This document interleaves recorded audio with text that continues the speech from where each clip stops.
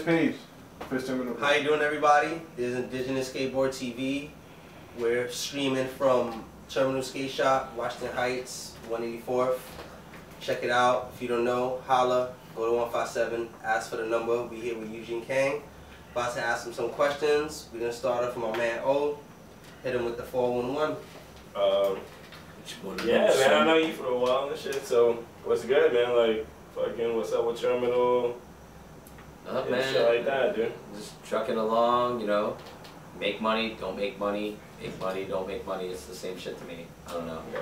I don't really give a fuck about it. You know, the less I care about it, the more it seems to find its way to. Is it that always happens in life? You know, that's the one thing I know is always happens in life. I'm very much a goes around, comes around kind of dude. You know, you're gonna get the energy that I put out there back towards you, and that's it. You know, just skate, have a good time, and hang out with the homies and shit. Like I've known both you guys for like really over a decade. Yeah. At least over a decade. Shit. Yeah, you know, known him so long, so many years. Met him over at the Chamber Street Park back a while ago, doing front boards down the handrail, and you know, I just want to say it's awesome to actually see you getting coverage after all these years. You know, you're getting coverage with really good skateboarders out there, Danny Super, Michael Leone, a bunch of the 157 crew. You know, you're doing a lot of things with Gracias LA, the DTA posse. You know what I mean? I don't think I have a Quentin hat on. Shout out to my man Robs. Yeah, I was gonna ask you about, you know, the whole Quentin thing. You know, I see you've been wearing a lot of Quentin stuff and rocking it hard. Just tell us a little bit about Terminal.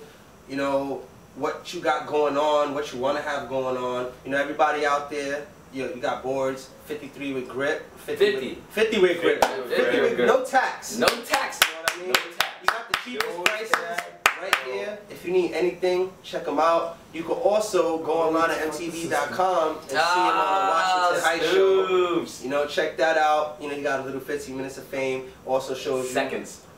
Other people, you know, that also come to the shop. It just shows you, you know, how deep the shop goes and how deep is his roots. He's been around for a really long time. For anybody who don't know, you know, now you do know. Come check out Terminal Skate Shop. Mad love. You got any more questions for Mr. Kang over here?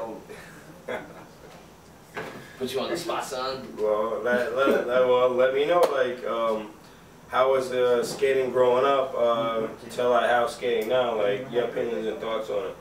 I mean, it's a lot different now. I mean, when I first started skateboarding, it was just literally for the sheer fun of it, like, and just that was it.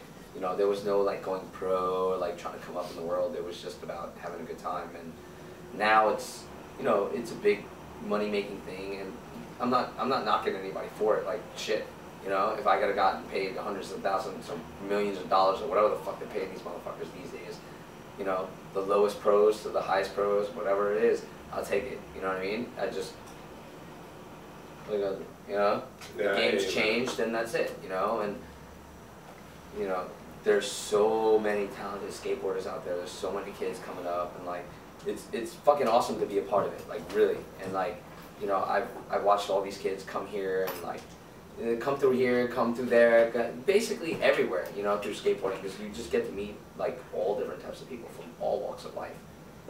And, you know, for them to see, especially as an older dude, to see them like grow and like just expand as a person and just their perception of life and skateboarding and everything else, it's like, you know, some real shit, really, man. Yeah, like, you know, how does it, shit. Definitely. How does it feel to be one of the pioneers in the Bronx to actually get competitions up here? You know what I mean? Like, oh, that wasn't me, dude. That was nothing to do with me. That has really, actually, one of the Mira Coño dudes. Mira Coño.